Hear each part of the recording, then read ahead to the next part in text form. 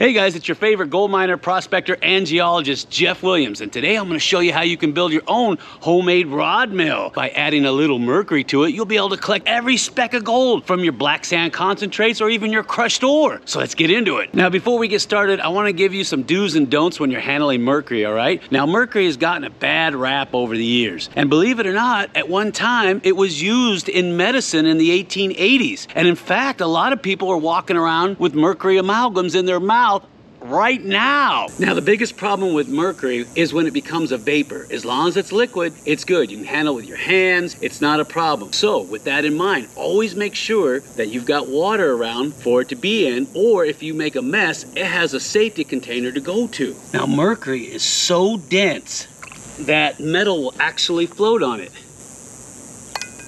See what I mean? Isn't that cool?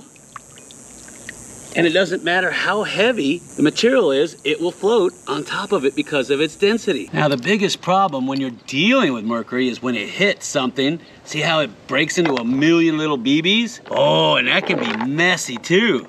Now, you're probably wondering, Jeff, why isn't it sticking to that copper penny? I thought mercury likes copper. And you're absolutely right. Mercury does love copper, but the copper has to be clean. And we're gonna go over that in a minute, how the old timers used to clean up their copper so that the mercury would stick to it when they were using it on their stamp mills after all the crushed material would have run over and collect up all the gold.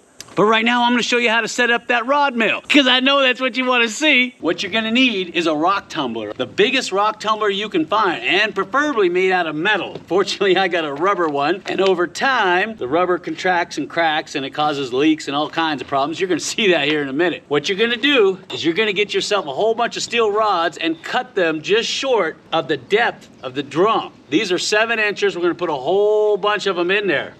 And that is what's gonna crush up your concentrates or your gold ore into an even finer powder and help amalgamate that mercury, whatever little tiny specks of gold are in there. I mean, really tiny gold. But in order for it to stick, like I showed you, it won't stick to it unless it's clean. Now, Lode gold is clean because it's fresh out of the rock. But if you have any placer gold, chances are it's not gonna stick. And I see a lot of guys having problems with mercury not sticking to their gold, and they can't figure out why. And I'm gonna show you a few other tricks on how you can do that. But for right now, what we're gonna do is we're gonna stick our rods in here, our concentrates in here. Then I'm gonna show you what you can add to this to clean the gold and supercharge the mercury at the same time. Ooh, but I'm not gonna do nothing until you smash that like button. All right, so what you need to do is go out to either Home Depot or Lowe's and get yourself some sodium hydroxide. You can find it under names like caustic soda or lye. And you're gonna mix a couple teaspoons or tablespoons into this material. What's that gonna do is the sodium is gonna supercharge the mercury, and the lye is going to eat anything off of that placer gold so the mercury will stick to it. Now, there is another way you can do that, but it's far too dangerous, and we'll cover that later because that's what the old timers used to do, and it's very effective, but ooh, so dangerous. So we're going to put all this stuff together and see what happens. Now, I recommend wearing face protection and a respirator because you're working with sodium hydroxide and rubber gloves. This stuff is nasty. It literally eats stuff out of your drain.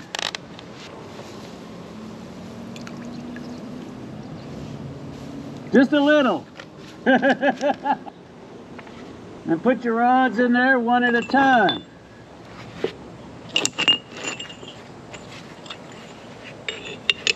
And your cons.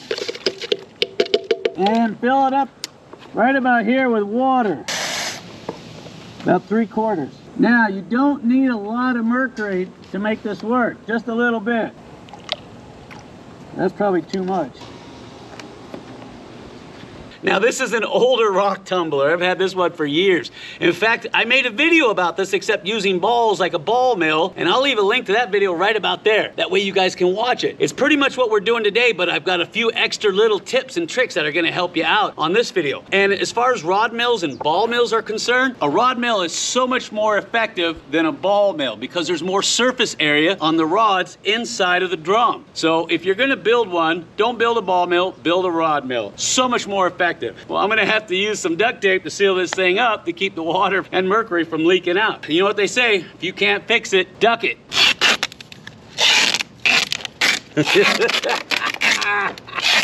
Nasty. And make sure when you're working with mercury, you always have an emergency catch basin, either on the tumbler or panning, anywhere. Trust me, you don't want that stuff to get away from you because it'll explode into a million balls. You'll never be able to clean it up. Here we go.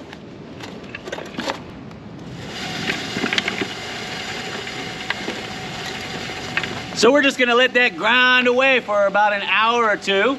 And then I'm gonna show you how we're gonna recover the amalgam if we have any in our concentrates. And then of course how you're gonna get rid of that mercury so that you have nothing but sponge gold left over. And then I'm gonna teach you a few tips and tricks that the old timers used to do back in the day when they were doing this. It'll blow your mind, I guarantee it. Probably blow them pants off too. Now I like to put a rock underneath that so it tilts it up. So everything runs to the very back of the drum because sometimes you'll have mercury trying to leak out here and it won't do that if you have a rock under there. Now, while we're waiting for that to tumble, I'm gonna give you some more background information about mercury that's gonna blow your pants off. Now, one, mercury reacts with electricity, and there's been many people on YouTube have made these weird vortexes using electric current and mercury. I'll try to put some links down below so you can watch it. Another one is that mercury sounds off as gold on a Gold Monster 1000. Watch the meter.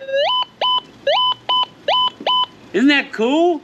Now, most people don't know this, but mercury actually dissolves and consumes gold. Now, here's a thin piece of gold leaf, 24 karat, that's put on top of mercury. Watch how it's actually dissolving and ingesting the gold. So not only does mercury attract it to gold, it actually dissolves it. Now, if I was to continue adding more and more gold leaf to this mercury, it would continue to dissolve it until an amalgam formed, a thick, pasty form of mercury and gold together. And this is what the miners did back in the 1880s. And this is unfortunately how amalgam is made for your dental work. The only difference is silver and other metals are used to create dental amalgam. Now, it seems odd to me that a substance like mercury, which has been deemed so dangerous and toxic to humans, is more than welcome to be put inside of people's mouths for generations on end. All right, that's been tumbling long enough. Turn that off. Remember, you got caustic acid in there and you don't want to mess with that. So, oh, it's heavy. Oh, it's leaking. See that? You don't want to be breathing that. All right. Here's a trick that I'm going to show you. There's a washer. See the washer? Put it in there. Put your magnet on the bottom. See that?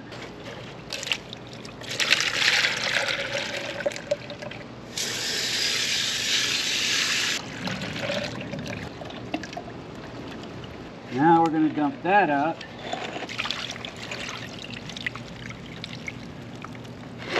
Ooh, what is that funny looking thing? And it's just going to leave my mercury by itself. So much easier. Pan off just a little bit of that nasty stuff. All right, now you can use one of these to suck up all the mercury that you have in there. It's a lot easier. Tilt it forward.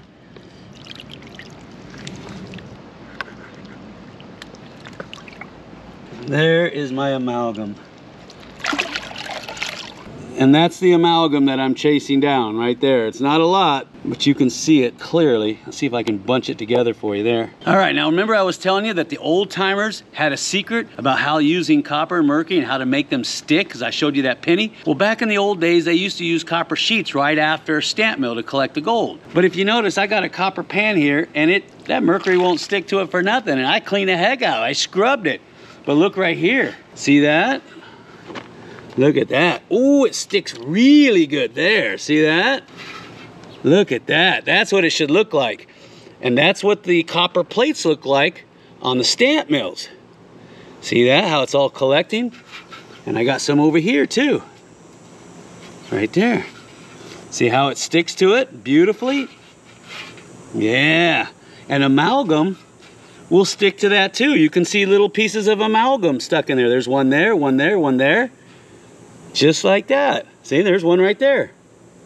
So what they effectively done is they would take 70% nitric acid and put it on a rag and then run the rag over the copper plate. And that's what I did here. And it etches into the copper and leaves this fresh copper behind. And that mercury will stick to it real good after that. You see that? So I put some here and here just to illustrate my point. And of course you can see where the nitric acid has etched away the copper really good right there. And I'll demonstrate my point. Watch this. See that? See how it sticks? Isn't that cool? And then any amalgam is gonna stick to that too. After about a week of running the stamp mills, they'd shut them all down, clean out the mortar boxes, and then a guy would come through with a squeegee and he would squeegee all this off the copper plates, collect it all up and run it through a retort, and then get all the sponge gold that was on the copper plates. And we're gonna squeegee this up too and see how much is in there, although I don't expect a lot. But I can see some amalgam right there. You see it? Look at that. See that? That's a piece of amalgam right there. Right there. See it? And see how it sticks to the copper? Nice. So my point is, if you don't want to use one of these chamois right here to squeeze your mercury out, or a mercury press, all you got to do is etch a copper gold pan and then just pan out your amalgam onto that. And I guarantee your amalgam will stick to the copper and the regular mercury will flow over, and then you can just suck it up with one of these giant syringes. It's a lot easier than messing with this darn thing right here. Just like the old timers, look at that. You squeegee up all that mercury, see that? Get it all off of there. And see how I have some right there? Now, if you don't want to put all that in a retort, you can run that through a chamois. It's so much easier. That way you don't have so much mercury to deal with. There we go. And then you just squeeze the mercury through the chamois. There's the mercury, see it? All coming out. And just keep squeezing it till it all comes out. There it is, right there. That's our amalgam. I could squeeze that again, but I'm probably gonna go with that and then just burn that and see what comes out of it. Now, in the old days, they didn't go through all that chamois part. They just scraped up the amalgam the way it was, and if there was mercury with it, there was mercury with it. They would shove that into a retort, burn it, collect the mercury back, and get their sponge gold. Now, the downside to that is a lot of that mercury goes over the table, goes across the shaker table, and then out into the tailing, and then, of course, down into the rivers, creeks, and streams. But at the time, they didn't care. They just wanted the gold, and that's why you have so much mercury in the rivers, creeks, and streams today is from all that runoff coming off the tailing. All right, now I'm going to show you what you do to retort. All right, we're using a doggy retort, and on the end of the doggy retort is this little cast iron plug. Now, what I like to do is put my amalgam in newspaper and then shove that into the plug, and then you thread that on the end of there. Now, I like to use plumber's pudding around there just to make sure this monker doesn't leak, because you don't want that gas to be leaking out of there when you start vaporizing that mercury. We actually run and pipe water through the water jacket. That way it's even colder and it condenses the mercury out the tail a lot faster. We like to put cheesecloth on the end and put that into the water, so when it comes down, it drops directly in, no fuss, no muss. I like these doggies over the other retorts, the pipe ones that look like rockets, and these hold a lot more too. All right, let's go ahead and heat this monker up and see what we got. All right, here's what the results are after we did a burn. And here's a close-up, 200 times of what it looks like when we broke apart the little sponge gold. I don't think it was heated enough, but you can see the little fragments of gold and how they've all been collected. Some still have a little mercury on them, it looks like, and there's other materials in there that are byproducts of heating up the mercury, and there's a few stones and pebbles in there because the little dish that I put it in had some dust in it. Now, if you're going to be working with nitric acid, please wear all the protective gear and make sure you have some baking soda on hand in case a reaction gets away. It'll help neutralize that nitric acid. And of course, all this is just for informational purposes only. If you decide to do this, it's on you. Now, there are easier ways to get fine gold out of your black sands. And one way that we like to do it is through smelting. And we use a collector metal like litharge to collect all that up. It's a lot easier, it's a lot cleaner, and you don't have to worry about all this mess. But I wanted you to see how the old timers used to use mercury, and it's very effective. And if you use it properly, it's very safe. And I wanted you to see how gold sets off a Gold Monster 1000 metal detector and makes it think it's gold. Isn't that bizarre? Oh, speaking of which, we're gonna be giving a brand new Gold Monster 1000 away at the end of this month. Not only that, we're giving away silver bars too. I got 1 ounce, 5 ounce, 10 ounce, 20 ounce, 1 kilo, baby, yeah! That's a lot of silver. And not only that, we're giving away bags of pay dirt from the sump mine. There's just gobs and gobs of gold in here. Now, if you want to get your hands on any of this stuff, all you got to do is become a premium patron by looking for this little link at the end of the video. Click on it, make a $10 pledge, and you instantly qualify to get in on winning some of this gold and silver and a Gold Monster 1000. And if you want to see more videos on using Mercury, go ahead and click on that video right there. I guarantee you're going to love it, and I'll see you on the next video.